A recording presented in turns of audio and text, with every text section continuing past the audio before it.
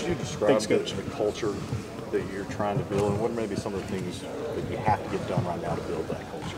I think the biggest thing for us is how together we are, right? And that's not always built by going to lunch or like spending time together outside of basketball, but it's like how we respect each other.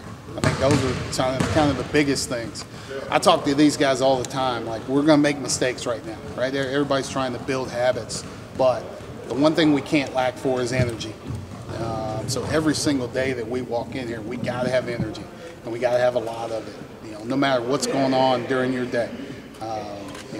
Guys are taking classes. Their classes are really hard. Like, somebody might have broke up with their girlfriend, or somebody's car might have broke down. Like, I respect all of that, but when you walk in here, you better have some energy, right? That's what we're trying to establish. That's what I want this to be. Like, it's fun, but you got to enjoy what you're doing for us to learn, for us to be at our best. Are they meeting those energy levels that you expect to see day in and day out? At times, right? Like, nobody's perfect, but we're going to get there.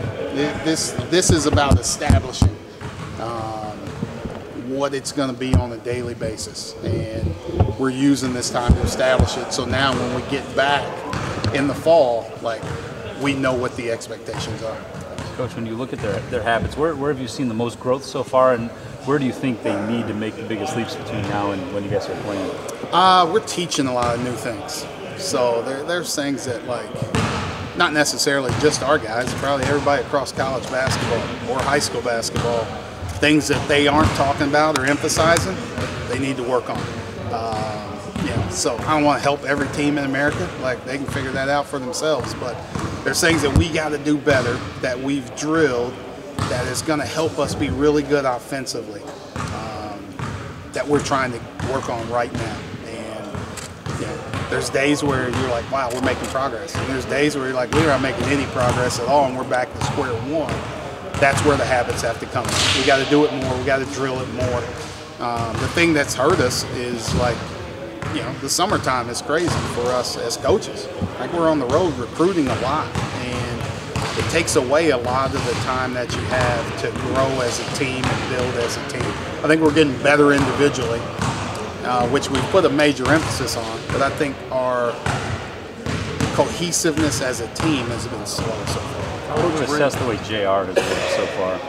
JR's been really good. Like, he's a guy that brings a lot of energy, plays at a fast pace. We got to slow down some, right? Everything can't be at the same speed, right? That's something that we really have worked on him with, but he's way more comfortable shooting the basketball. He's making a lot of open shots. He's taking his time when he is getting those opportunities, which is going to open up some of those straight line drives. He's really good at those.